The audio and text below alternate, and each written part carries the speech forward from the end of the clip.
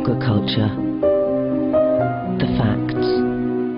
In 2006, the United Nations Food and Agriculture Organization, or FAO, had estimated that raising animals for meat and dairy was responsible for 18% of global warming, more than all the world's transportation put together. The 18% figure is an underestimate. Maybe considerably more, important of which is methane. However, it is becoming increasingly clear to scientists that the livestock industry is playing a more significant role.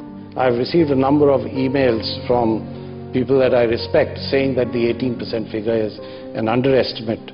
It's a low estimate, and in actual fact it's much higher. And I just had some information just recently that the new figures now indicate that at least half of the greenhouse gases that are out there now, not the 15 or 20%, at least half, and maybe considerably more, are due to livestock production.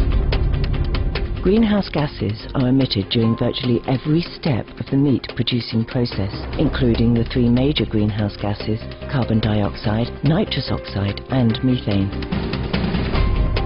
However, what is unaccounted for is the fact that instead of the 23 times figure used in most reports, including that of the United Nations, methane is actually 72 to 100 times more potent than CO2 over a 20-year period. If you look at these reports, they'll suggest it has about 25 times the impact of CO2, but really when it's up there in the atmosphere doing its work, it's 72 times the impact, and that makes a big difference. Methane is trapping in just 12 years 25 times as much heat as carbon dioxide does in a century. If you look in a shorter time scale and say how much warming over the next 20 years is this quantity of carbon dioxide going to cause versus this quantity of methane, then the methane causes 72 times as much warming as the carbon dioxide over 20 years. At 37% of global methane emissions, livestock is the single largest source of human-caused methane.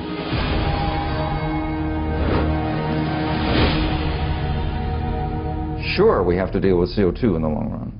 But if you want to make an impact on climate in the next 20 years, the place to do it is with the shorter-lived greenhouse gases, most important of which is methane. So of the emissions in the next 20 years, the CO2 in this year's emissions will only be about 40% of the total warming. The other 60% or more will be from the shorter-lived gases, most important of which is methane. Livestock has an even larger share of emissions when yet another unaccounted factor is acknowledged: aerosols, or particles released along with CO2 from burning fossil fuels that, despite their detrimental health aspects, actually have a cooling effect. So when you burn these fossil fuels, you get carbon dioxide, which heats the planet, and aerosols, which cool the planet. And the net effect, if you calculate them out, comes out to about zero. They roughly cancel each other out. So the warming we've been seeing and are likely to see in the near future is dominated by other sources, the main one of which is methane.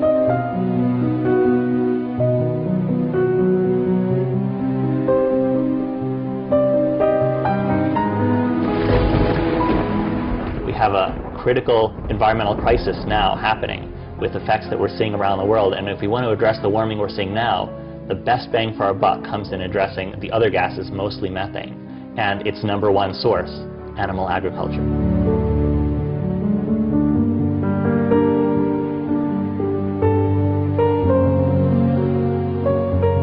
Because meat producing causes 80% of global warming because of related pollution from various angles: transportation, water, deforestation, refrigeration, medical care for animals and humans, and etc., etc. All kind of pollution coming from meat production. It's not just the land that they use, it's not just the methane gas and nitrous oxide that they produce. It is all is byproducts. There's no end to the list. We cannot rely on green technology alone to save the planet, because the worst cause of it is from meat industry. Everybody knows it. All the scientists already reported to us. But in actual fact, it's much higher. It's 72 times the impact. If you want to make an impact on climate, the best bang for our buck comes in addressing animal agriculture. Be veg, go green, save the planet.